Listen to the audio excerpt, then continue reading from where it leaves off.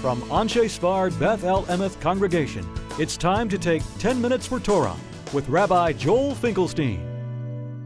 Welcome to our discussion of Parshat Ki Tissa, the 10 Commandments of Mercy. We have in this Parsha of Ki Tissa many great mysteries, one of which is the following. Why is it that as Moshe beseeches God and says, God, please come with us.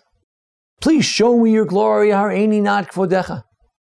God says, yes, I will pass all my greatness before you. And by the way, carve out those tablets, those luchot, and I will write on the Ten Commandments the words. And by the way, here is all my mercy. What's going on? When did God carve those words on those 10 Commandments?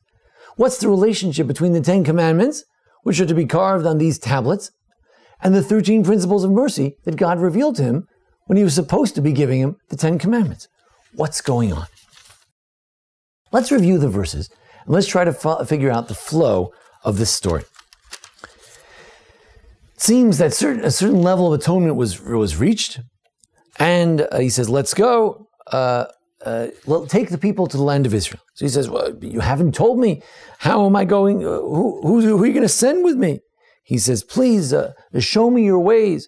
He says, look, I'll go with you, I'll take you. He says, no, you have to go with me directly.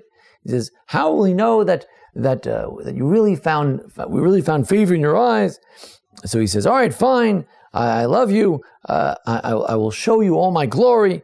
I'll pass over you, and you will not be able to see my face. No one can see me, but I will pass over you with my hand. I will move my hand, and you will see my back, but you will not see my face. Okay, so that's great. So then let's see that revelation where God is going to reveal himself to Moshe. Now, after promising to reveal himself to Moshe, he tells him, Moshe, make 2 tablets, and I'll write on them what I wrote on the first tablets. And get ready in the morning, and no one should be there. So he made the 2 tablets, just like the first ones. He gets up in the morning, he goes to the mountain, he takes the 2 tablets with him. So what do you expect? You expect God to write the 10 Commandments on the tablets. But on the other hand, we're also expecting God to reveal himself. So what's going on? So maybe as he's writing the 10 Commandments, he'll also reveal himself. What happens? So we see that God passes over him, and he calls out and says that God is merciful and kind, and he's forbearing, has great kindness, truth. He bears the sins for many generations, and bears the different types of sins, and he will erase the sins. And then Moshe bows down and he says, please come with them, and he makes a covenant. And then what happened? Where's the writing of the 10 Commandments? God was supposed to write the 10 Commandments on the tablets. So we have a mixture of conversations. Eruv parshiot yeshkan. On the one hand, we're having a conversation about God revealing himself to Moshe. That conversation is rudely interrupted by the idea that Moshe would write the 10 Commandments. And that conversation is rudely interrupted by the completion of the first conversation, that he revealed himself to Moshe. So what's going on? First, I'd like to see a midrash lekach tov, and then I'd like to make a radical suggestion as to what truly is going on here in general. Midrash lekach tov says as follows. He says, write the 10 Commandments. He says, after all, the first ones are broken. Now, he says, you didn't tell me. Who are you going to send with me? He says, in the days of Joshua, they took the covenant with them, the Ark of the Covenant, Aron Habrit. In order for Joshua to cross the Jordan, he's going to need to go with the covenant of the Ark of the Covenant. If you don't have the Ark, you don't have God's presence. And he's got to be able to have the 10 Commandments. So he says, you want the 10 Commandments? I'll give you God's presence. It's the connection. The 10 Commandments represents God's presence. When God reveals himself to Moshe, it's as if he's giving him the 10 Commandments. 10 Commandments is a reflection of God being with him. And furthermore, the Ten Commandments seem very harsh. After all, there are all these rules. God can, after all, in the Ten Commandments, he can put these sins of the fathers on the children for generations. There are many laws of lo tirtzach, lo tirnaf, lo tignov, lo tanev rechayid shaker.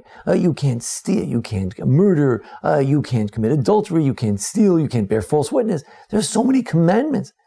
The commandment of Shabbos, very, very severe notion. So the Ten Commandments are, after all, they're not a reflection only of God's mercy. They're a reflection of God's mercy, but also as kindness, but also being a judge, very, very strong demands, what the human being must do. But what happened? When we got the Ten Commandments the first time, we couldn't bear it. We couldn't even bear the very first commandment, the second commandment, to have no other gods, not to craft any other gods. We failed the test of the first 10 commandments. So God comes and he says, I'm going to write on those tablets. And the essence of what I'm writing, of course, the words are the same. The words are the same as they were in the first 10 commandments. The words of I am the Lord your God, took you out of Egypt, and Shabbat, and honoring the parents, and don't steal, and etc., etc. But the essence of the 10 commandments, the spirit in which the second commandments were given, are the spirit of mercy. I'm giving you these commandments, which include all the 613 commandments, but the spirit in which it's given is that God is merciful. He's merciful before you sin. Hashem, He's merciful after you sin. And you can live with these commandments. This can be in your midst. This can go with you. Commandments as they are, I'm not sure you can survive with that. Well, you'll have the golden calf and it'll all be over. But commandments that come with mercy, who as he's saying, go ahead, I'm going to write the commandments. He gives them mercy. He shows them mercy. God's showing mercy is equivalent to the 10 commandments. The 10 commandments here are reflected in the mercy which comes with them. There's one God, but if you have a golden calf, we'll forgive you and we'll wait for a later day to punish you. Honor your parents, but somehow if it doesn't quite work out, we'll let you mature a little bit. Maybe later you'll appreciate your parents a little more.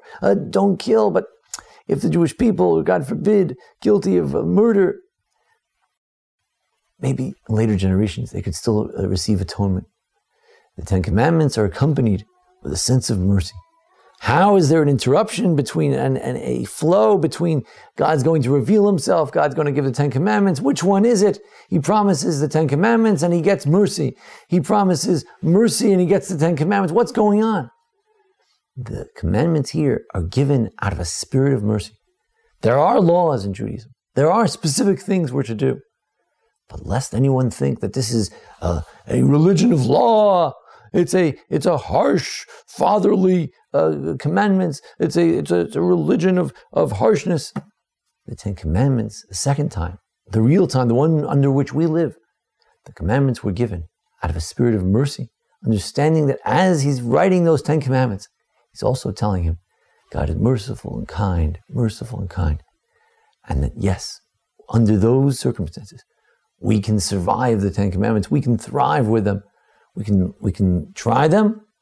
We can fail. We can try again. And with that, we can rise up again and we can conquer the land of Israel and we can go with the Spirit of God, which will be with us when we do that tshuva, when we repent.